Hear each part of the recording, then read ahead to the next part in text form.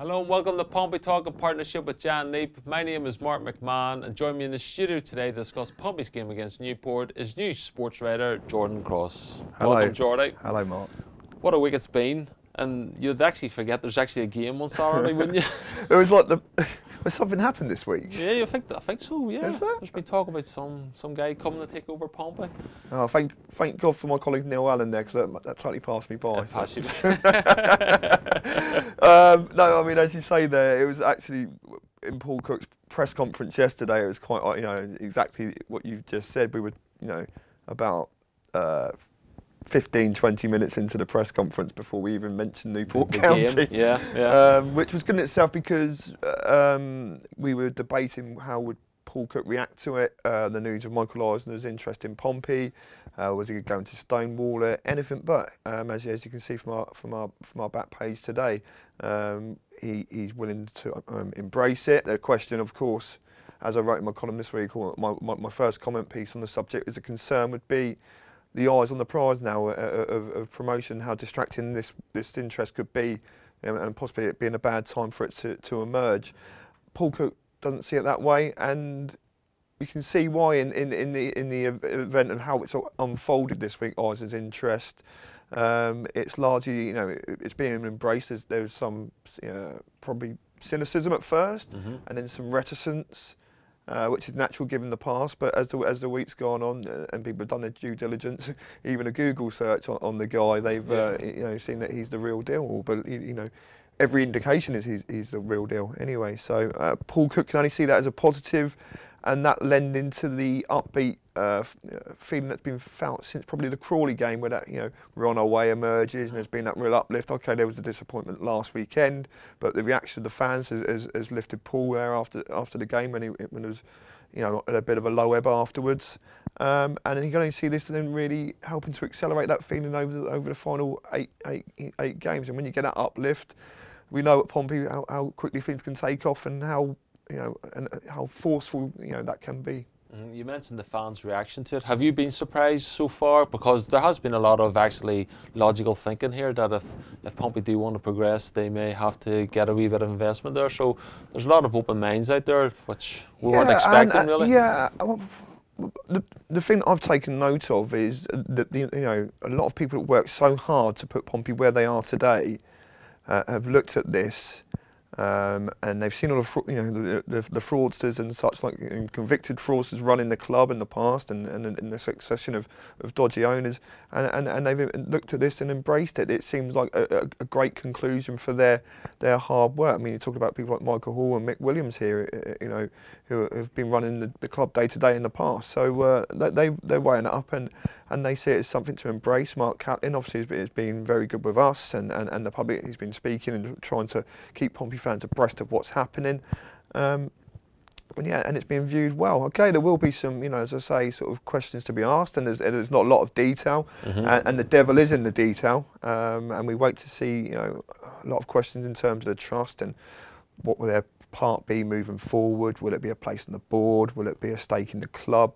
There's a lot of questions to be answered on that. But broadly, it's exciting. This guy's the real deal by all accounts. He's a billionaire. He's on the Forbes rich list. So what's not to embrace? I mean, Paul Cook, I'll just pick up on his back page today, seeing there's some great quotes from Paul. This club is going forward, and I keep telling people that it may not be this year or next, but in 20 years, and the calibre of this man coming in highlights that no one is going to stop us. And he just goes on to talk about, with 8 games to go, the feel-good factor comes from the supporters. We sit third in the league, 4 points in front of fourth, and a very influential American wants to take us over and to better things. It's about time we had a smile on our face. Yeah. You can all agree with that, right? Definitely. So from what you gather and say, information is at a premium, though. You've been quite impressed from what you have read so far of Michael Eisner. Well, yeah. I mean, just doing the work that a lot of people do, and you kind of due diligence, if you want to call it that. The background on the guy, and then obviously you speak to people, and Neil Allen, our chief sports writer, has been all over the story this week. Great contacts, and then obviously people like Mark Catlin, speaking and informing us and telling us what fans want to hear really, and keeping us informed as best he can. Obviously, there's kind of probably non-disclosure agreements in place and bits and bobs like that. But we know that we've got the 70-day exclusivity now, and people will be looking at each other more closely and thrashing the details out of this deal. So yeah, of course. I mean, you look at the guy when you looked at I don't know. Ali Al Faraj, and nothing emerges on a Google search, and then people selling leather jackets and the man from Atlantis, and when you can't find a great deal about them on Google searches, the alarm bells start to ring. That's not the case with this guy. Okay, well, I know we've touched on it already, but you've said yourself, Paul Cook's actually quite excited by this. Yeah. But is there a possibility that the fans may be distracted by this, that their attention is going off from Newport tomorrow? I don't really. It's not really the important factor, is it? It's the players that you want all concentration on there. But there's been that kind of. I just think it's going to be an uplift for the whole thing. I think the way it's played out. Of course, the players are like anyone. They're going to be what's going to be the talk around the club this week. The players at the training ground. We were there yesterday. The staff, everyone's intrigued and fascinated to see what's going to happen next. And so yeah, I mean, eyes on the prize now. That, as I say, that's a theme that I've picked up on this week from the football point of view. That's the be all and end all with 8 games to go now. We can't let this slip, but it's in our own hands, and that's. With this time of season, as Paul Cook picks up on our back page tomorrow and at portsmouth.co.uk, there's going to be 22 teams that would be happy to swap with Pompey at the moment, because there's a gap there. Pompey's running looks decent. You've got more games at home. Okay, we know there's been problems at home, but the run-ins, it's all in Pompey's favour, and it's there to be had now. Okay, well, tomorrow is an important game, particularly on the back of that game against Stevenage, which. Sure. What do you sense from Paul Cook speaking to him at yesterday's press conference? Do you sense it was a blip? Do you sense it's going to have an effect on the team or anything like that? No, and you can't afford to have that. And that's been the thing that you've garnered from it, that, it really is Paul Cook's sort of just keep going mantra is going to be more relevant here. He's just got to park it, as Paul Cook said. He felt at a low ebb after the game last week, but was roused by the fans. Because there's no time to linger on these results now at this time of the season, because every game is going to be of increasing significance. The season's reaching fever pitch. This is the business end of the campaign where it all gets decided. So no time to linger. Moving forward now, there'll be talking points. I expect we'll move on to it about formation and bits and pieces like that. But now that just go and put that to bed and go and deliver against Newport County, who are struggling, but improving, and not going to be as easy opponent as some people think. How big of a factor is it that they're fighting for their lives down at the very bottom? They're not going to come to Fratton Park and play open, expansive football. No. They're going to get what they can, and if that's a 0-0 draw with 10 men behind the ball, do you think Pompey are in the position to cope with that yet again at Fratton Park? Well, I totally agree with what you're saying. You're spot on in your assessment. At this time of the season, when you get to the 4 and 5 games left, you would probably want teams sort of ensconced in the middle of the table with nothing to play for, rather than the teams that are with playoff and promotion ambitions and relegation. Newport, they've got the new manager come in, in a caretaker capacity. He's a local lad to Newport, popular figure. They've had an upturn in fortunes off the back of that. Although they lost last weekend to Blackpool, they've had a couple of points in midweek against Luton, so an indication and a couple of wins. Yeah, not going to be an easy game. What you intimating there about teams coming and parking the bus, if you want to call it that, it's been a problem, hasn't it, for Pompey? Not an easy thing to contend with. So I don't think they're going to be the ones that come and have an open, expansive game. So there is that question. Pompey have to answer that. And it's not going to be, an easy one to overcome. Newport as well. This bizarre stat that they've won their last 4 visits to Fratton. 4, that's unbelievable. Never heard of that before until somebody actually raised it with us today in the office. The guys up in our colleagues up in the South Wales Argus that's been one of their talking points going into the game. 1-0, a 2-0, and a 3-0. And I know, speaking to my colleague out there, they said that when he spoke to a fan previewing the game, he's predicting a 4-0. So. Yeah, okay, we'll see about that. But the 3 wins, and then there was a one back there was a big period, but we didn't play going back to like the early 80s, and there was a win there. So that's why this long period of time is covered, like back to when Pompey last beat them at Fratton Park. But we've got to pick up on the stat, right? I mean, the number of penalties, it's unbelievable when you think about it. Incredible. I mean, Pompey, as we well know, 7 of their last 8 penalties have been missed. Who's on penalties tomorrow? We don't know. I'll probably go for Cole Baker, actually. But Newport, incredibly, have conceded, I think, 19 penalties this season. So you marry those stats together, I'm not quite sure what you conclude from that. Whether there's going to be more penalty. Right, just a penalty and probably going to miss a penalty. That's the logical conclusion from that. The manager Flynn saying they've just... Actually, the penalties, you can't really, he's not moaning. Managers tend to kind of say, we've been hard done by, etc. He's not saying, he's like, oh no, we've been really reckless, too many reckless challenges, so we've got to cut it out, kind of thing.